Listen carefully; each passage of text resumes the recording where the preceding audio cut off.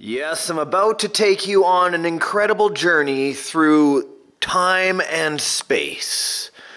Who remembers the REAPER Rat Rod Summit? I bet a lot of you guys thought that I had actually gotten rid of this beautiful machine, but indeed I have not. This is hydro dipped and painted by Pit Dog Hydro. I've had this body from Proline for a very, very long time. And in fact, I've had this Traxxas Summit for a very long time. These are 40 series mud slingers from RC four-wheel drive on the Poison Spider aluminum rims. These are leading edge machine, that's the company's name. These axle drive shafts, they actually I don't believe they're in business anymore. This thing has seen better days, I'll tell you what. It has entertained millions and millions upon tens of millions of people on this channel. And I'll tell you, I think it's time, since it is at minus 35 degrees Celsius outside at the time of this filming. Yes, I'm very happy for you. It's warm where you live, but the rest of us are freezing our butts off, and there's no way we can go outside in RC right now. It's a great opportunity to go ahead and to see how we can bring things back from the dead. The Rat Rod Reaper, back from the dead. So let's have a look at this. The last time I used this, I blew one of the brushed motors on this side. And listen to this, it sounds horrible. Crunchy. So I think that pinion is just slipping on this spur gear right here. And for those in the hobby world that are out there that know the Traxxas Summit, this is supposed to be a 1/10 scale machine, but I would say it's closer to a 1/8 scale size. But it's really hard to say because who knows, maybe the model that they were modeling this after was enormous. But that's always been the joke with the Traxxas Summit, is that it is far larger than a 1/10 scale. Now this does have an ESC on it. You can see I put an external BEC on here to handle all the extra power when it needed. When the servos were calling for more power because of these bigger tires, the BEC is able to reroute from the battery and give it the proper amount of current. Now this runs normally on a 2 battery system. It runs on 4S LiPo, 2 on this side, 2 on the other. I know, so beautiful, but yet it looks like it wasn't taken care of at all. But indeed, it has just been sitting on the shelf for a very, very long time.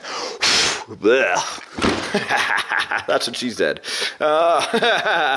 So today, sad for me is that I went down to look for Kershaw Designs from Dan Fisher that used to run Kershaw Designs, and the Kershaw Design site was gone, and it's been gone for years. I guess Dan used to make these dual motor mount plates, which I love. I think they're fantastic. And I went to go and buy the motors off of him, but he passed away several years ago from cancer. So that is a loss to the RC community, even though I'm just finding out. I feel a little bit like a boob about that, but I bet there's many other people out there that didn't know that either. He did some great work.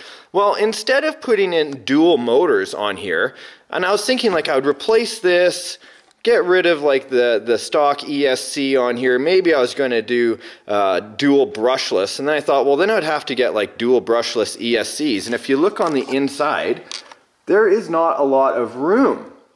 But I have had a monster Tekin motor for years sitting, just waiting to be used. And look at this. Look at the KV rating on this. It's not on that side. Yes, it is. 2250 right there. 2250 kV. This can size is enormous. Way larger than the other one that's in there. And if I only use one, that way I can fit a new ESC down on that spot and get rid of this old fella, replace it out with a new ESC, and start bringing this back from the dead.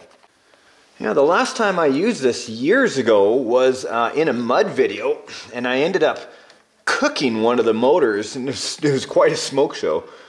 And that is going to need to be cut out. But the secret with this is if you just kind of start moving that around, it'll start loosening up that screw, and then you'll be able to back it off easier if I can get some bite in there. There we go. Beautiful. As long as you can move the motor, it kind of cracks open that pinch that it has on the screw there.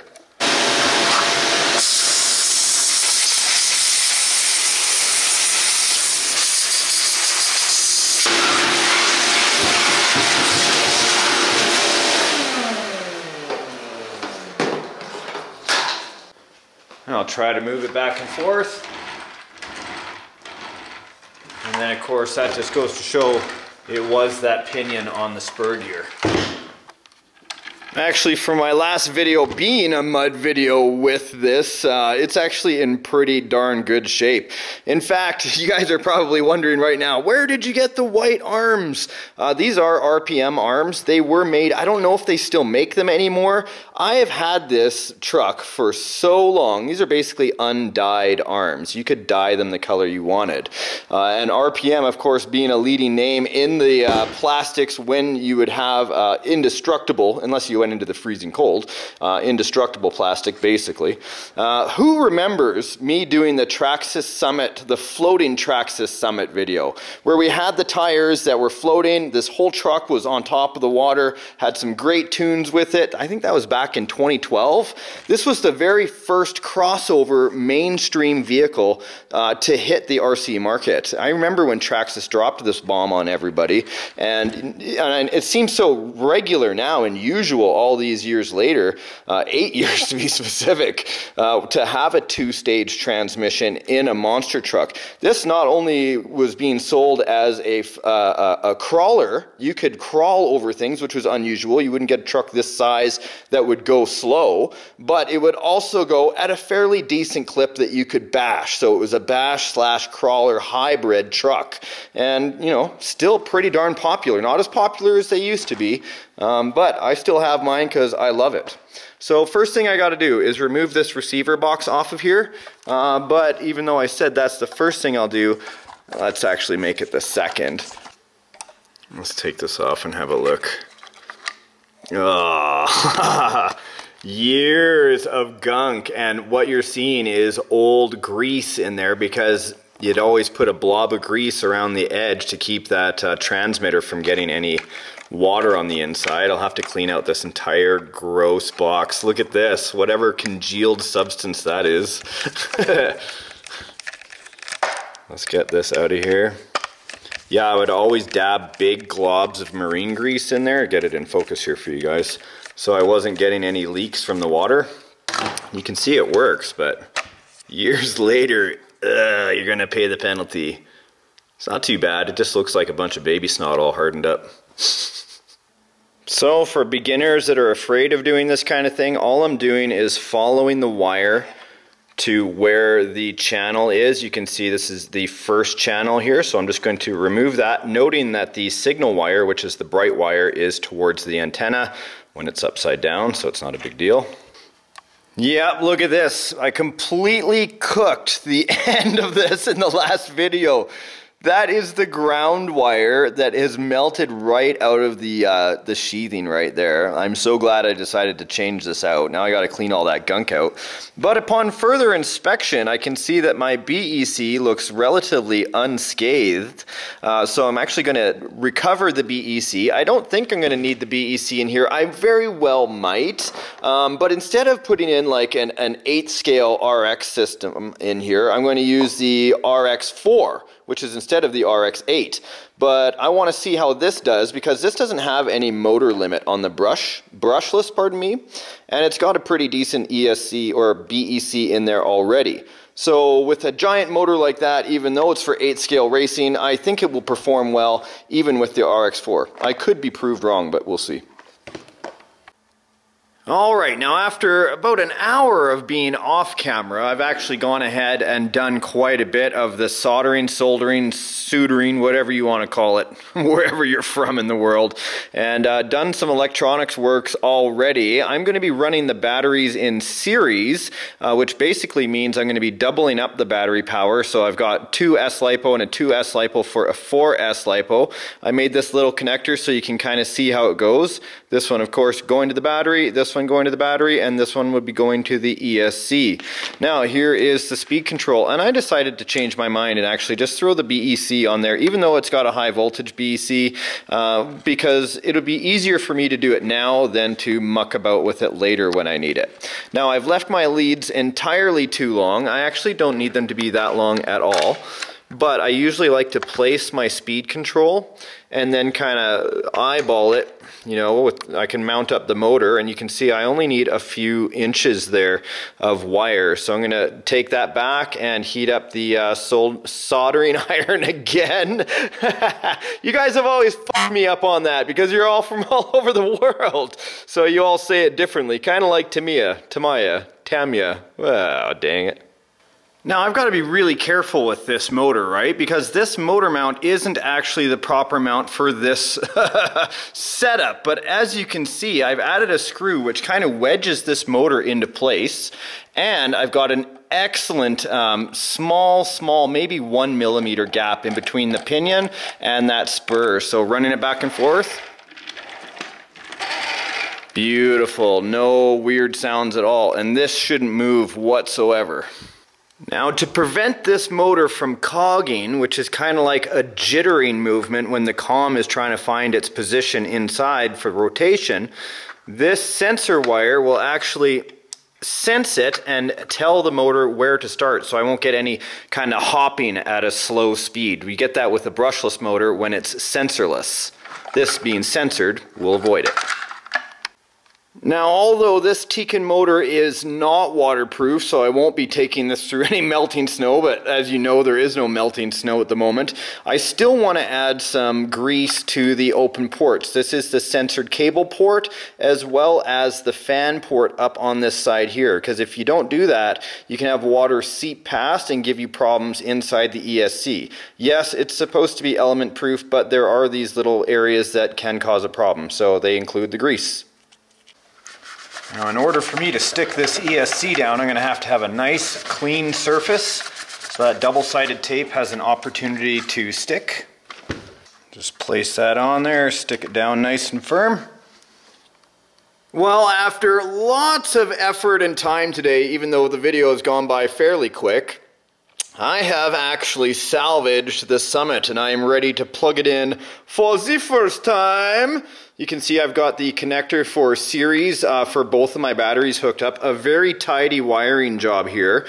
I'd like to mention to anybody that's running a BEC that remember when you power the BEC directly, or the receiver directly from the BEC that's plugged in, that's coming straight from the battery. Remove the red wire from your ESC because the red wire from this plug right here normally powers the receiver, but because I'm running a BEC, it's going to automatically power it. Now, I did take the red wire out of this, which means I'm going to still be able to use my on and off switch. If you guys ever run something like this and realize that your on off switch isn't working, that's because you're double powering it. So let's actually get this all plugged in. Make sure my old radio is on. Green light. Here's where everything could go up in smoke if I'm not careful.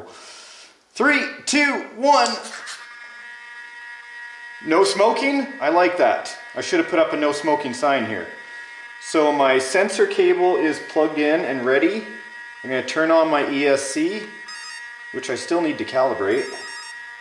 Yeah, do I have power to my servos? Oh, they just need to be reversed. And then, I don't even know what motor type I have it set on here. Does it go forward? Yeah! Back from the dead! Yes! Now we finally get to give it a little bit of a test. 2-speed transmission, remote locking differentials,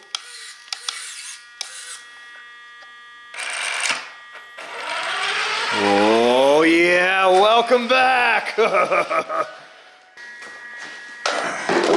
Let's see here. Such a beautiful body too. I crashed it and bashed it and mangled it. But I'll tell you what, it's been one of the coolest looking bodies I've ever had in the studio, that's for sure. Well, I cannot believe we've breathed life back into it, my friends. I need a bigger space to open it up, of course, but two-stage transmission there, gonna allow me to do the crawling and the snow bashing. I probably need to replace the slipper clutch on this just because it is so well loved, I should say. Well, thanks a lot, guys. Hopefully you've made a comment down below. Smash that like button for the return of the Reaper rat rod. And I want to know, if you've been watching RC Adventures for a long time, which is your favorite RC out of all of the ones we've had on the show? Post it up down below and we'll see you in the next episode of RC Adventures. Now get outside and have fun with RC, or if it's too darn cold, stop procrastinating and do the maintenance like you're supposed to. We'll see you guys. Bye for now.